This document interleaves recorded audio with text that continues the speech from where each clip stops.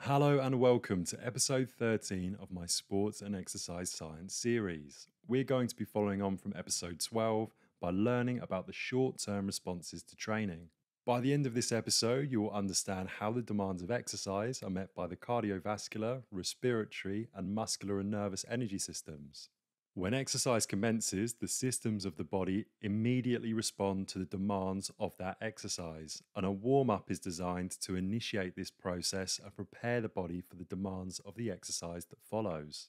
A well-designed exercise program starts at low intensity and slowly increases in intensity up to the level that the athlete is expected to work at during the training session. This may involve running at slightly faster speeds or stretching over greater ranges of movement to gain muscular pliability for the exercise that follows.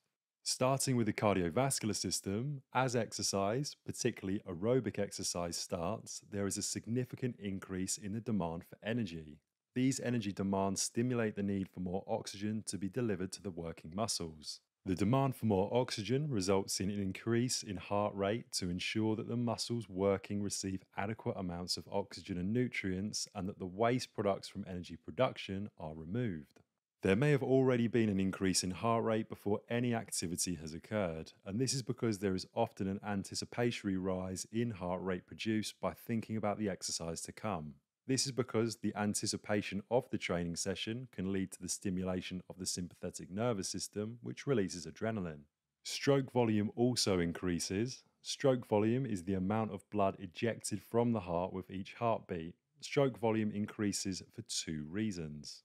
First, exercise increases the amount of blood returning to the heart, known as venous return, and thus there is more blood available to be pumped from the left ventricle. Secondly, the increased adrenaline that has been released prior to exercise. And also, when exercise starts, it acts on the heart muscle and increases the strength of contraction on the ventricles, causing greater emptying of the left ventricle. This dual impact can result in stroke volume doubling from around 70 millilitres to 140 millilitres. Cardiac output also increases when we exercise. Cardiac output is the amount of blood pumped from the heart every minute.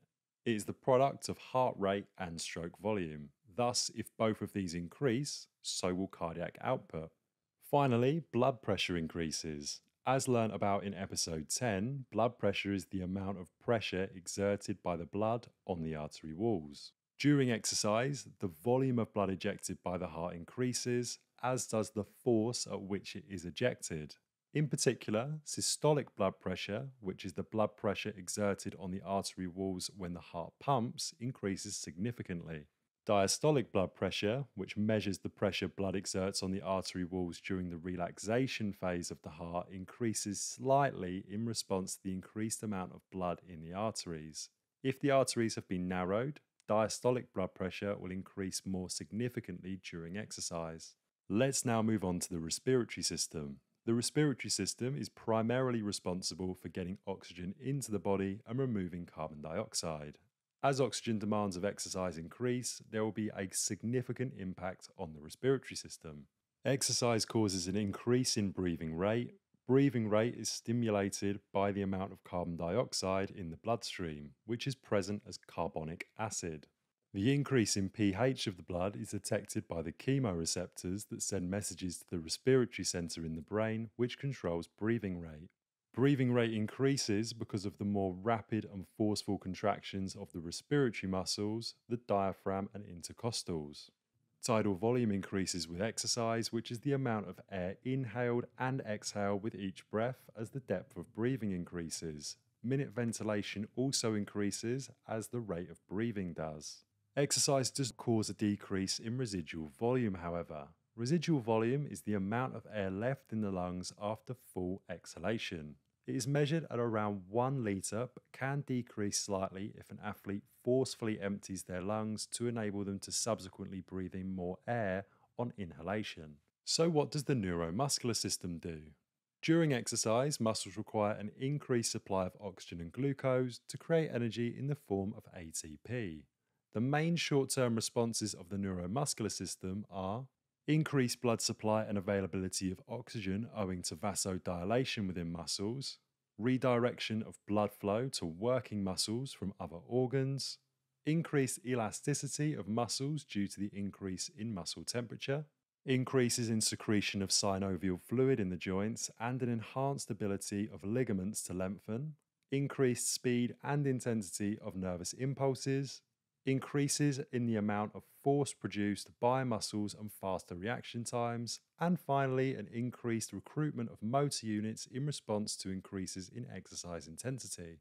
Exercise also has short-term effects on the endocrine system. These include glucagon and insulin, because with greater demand from muscles for glucose in the blood, glucagon is secreted and insulin levels are suppressed to ensure blood glucose levels do not drop too low. Adrenaline may be released to assist cardiac activity during exercise. Endorphins block your sensitivity to pain and can reduce stress and anxiety to produce a feeling of euphoria.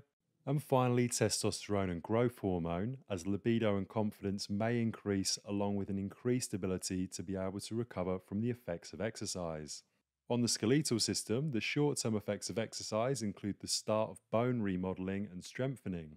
Over time, bone strength and density increase, circulation of blood and synovial fluid improves, and your strength and range of motion increase.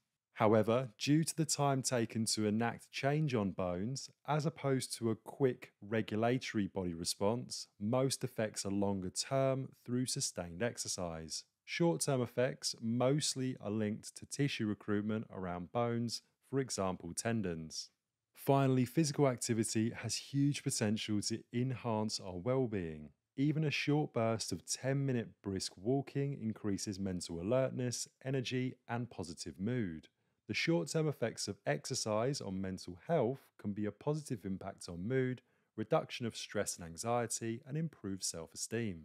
That concludes the 13th episode of my Sports and Exercise Science series. I hope you've enjoyed this episode, and don't forget to like and subscribe for more free and educational content. You've been watching UK Fitness Hub, I've been Travistarrant, and I'll see you in the next episode where we begin study on the long-term responses to training.